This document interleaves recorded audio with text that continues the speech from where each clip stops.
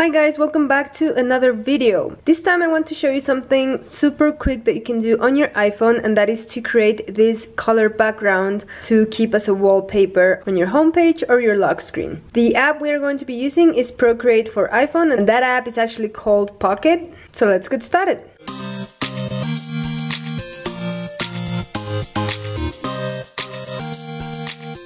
Okay, so I really hope you can see what I'm doing. I'm gonna go ahead and open my app, and then I'm just gonna open a brand new document. So click on this plus sign at the top here, and I'm just gonna go for screen size because it's gonna keep the screen size and ratio of my iPhone screen, and that's kind of the size that I need for my background anyway.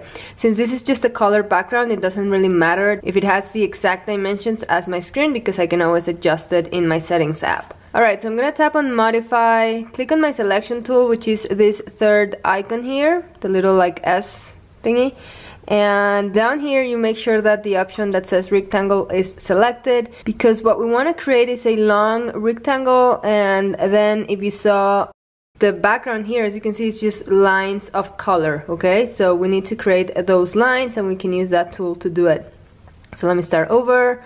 I'm going to draw a rectangle, and now here, because of my screen protector and just the way the iPhone is, it's not easy for me to go all the way to the edges. Okay, I don't know if you can tell, but there's a little gap in between the edge of the canvas and the rectangle, so I'm gonna fix that later. But just make a long rectangle, and I'm going to add a color. So in this case, I'm just gonna drag this color that I have up there, and I'm gonna deselect. Okay, now I want to grow this. Now you can tell that it's not touching the edge, so I want to make sure that both sides of the rectangle are actually touching or even passing the edge. In Procreate, when you have any image that leaves the canvas, it's just cropped automatically, so don't worry about making it too big. I'm gonna click on where it says modify, and then on my arrow, as you can see, these dots appear, and what I want is just to make it longer. Okay, so if I click on the middle dot here, I can grow the shape.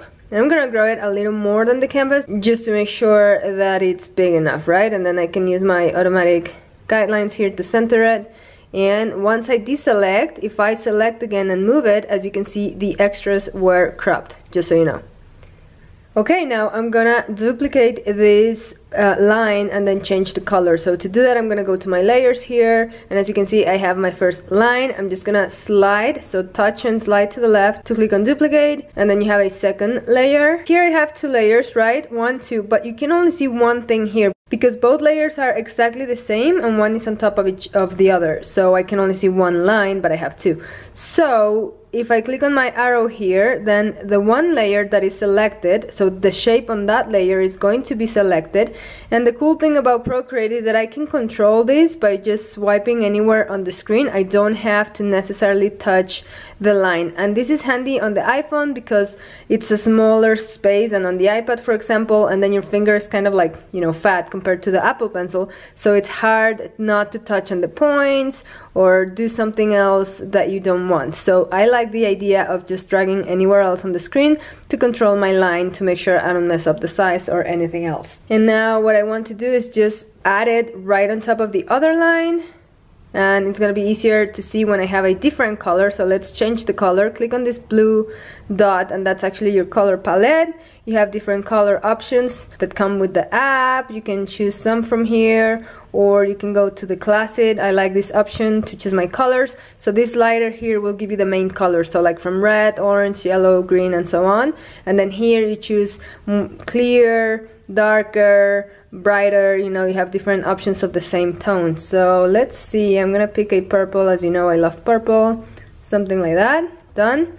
And then I have the color selected there. All I have to do is drag it to my shape, and that's gonna change the color.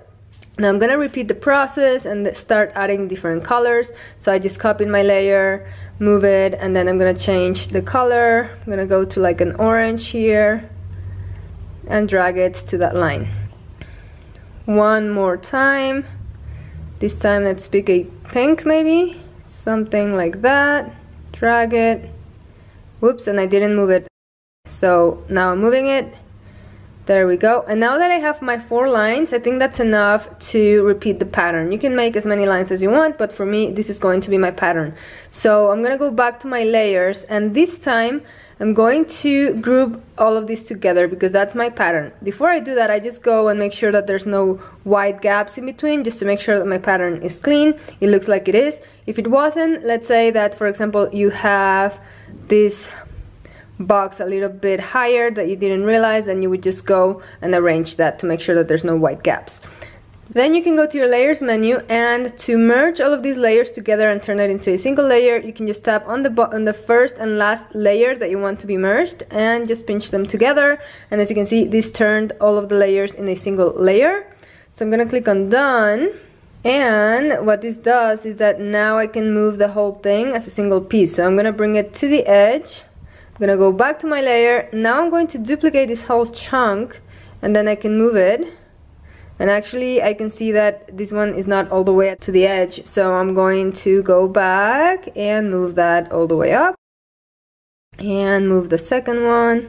You can also label the layer so that it's easier, but I think this is quicker. And I'm gonna make a third copy, go to my arrow and deselect because I want to zoom out a little bit, and then select, and then go down, and one more copy. And this one is too big, but it doesn't matter. Just bring the last color to the bottom to complete the pattern. Okay, so that is my pattern. Now I have a thing, like this line is smaller than the top pink line. I don't know if you can tell. This one is thicker and this one ended up being smaller just because of the size of the line. So what I'm gonna do is I'm gonna merge all of my layers again, just like I did, and then go back to my arrow.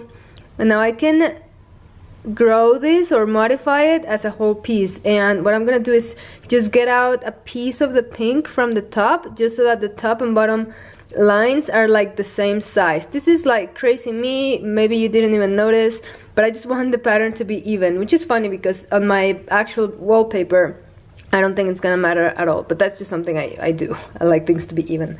Okay, so that's it. This is my pattern, and the way I export it now is click on modify on this branch icon and then share, and then you can save as a JPEG or PNG. I think PNG is just always a smaller size, so that's a good idea, you know, to save memory space, and then just where it says save image, and this should be saved on your Photos app. Now, something I want to mention, it took me a while to realize that when I was doing this step, it was just not saving on to my camera roll. The photo was just not saving to my camera roll, and I did not understand why for a while, and I realized that it's because in my settings for Procreate or for Pocket, I didn't have the option of allowing Procreate to like save my photos, something like that. So if it's not working, just go to your settings and make sure that you have that option on. Okay, so now go to your settings app and then scroll to find where it says wallpaper, choose a new wallpaper, go to recents, and then you find your most recent photo, which should be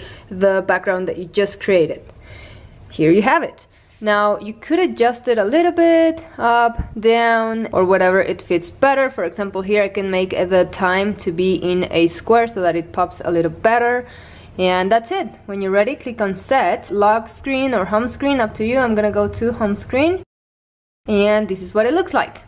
Now another little tip, just because it's so easy to change the color of this whole pattern that we just created, I'm gonna go to my layers and then just copy this whole layer to create a second pattern with different colors. And what I want to show you is that you pick a different color. Let's say, let's go to a, I don't know, something like a yellow, like a blue like this, a different color that you don't have here. I do have blue. Let me pick a green, like that, okay? Then if I tap and drag on this dot and just leave it here, the whole pattern, like all of the colors, change color. Procreate does this where they select, you know, colors, I don't know based on how, but they look good together. So that's a nice option, because if you double tap on the screen, you're gonna step back.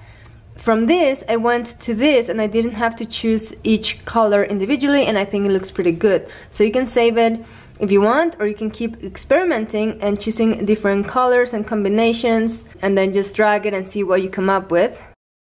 Now another thing you can do when you are selecting a color, so let's go something different, like a bright yellow. So if I drag the color, as I showed you before, all of the colors that are currently there are going to change. But if I move my finger without removing it from the screen, then more or less of the original image will have the color applied to it. In this case, it was only the one line. So what that means is that if I drag my finger to a color and then make sure that I move it to the left, it says color drop threshold is 0, okay? If I move it to the right, then it comes 100 and then it fills the entire image with similar tones to the color that I chose. But if I keep it in 0, that means that I will be able to change each color individually, okay? And whenever I'm ready, I can go back to moving this to the right and changing more colors. And I actually like this background, so I'm gonna save it again to have it as an option for my wallpapers. So that's it, guys. This is a quick and easy way how you can create your very own pattern using your iPhone and the Pocket app. I hope you liked this video. If you did, please give it a thumbs up. Don't forget to subscribe if you haven't. And if you have any ideas for a new video, anything you'd like to learn, please leave a comment below. If you have any questions as well, I'll get back to you as quick as I can. Thank you, guys, and see you next time. Bye-bye.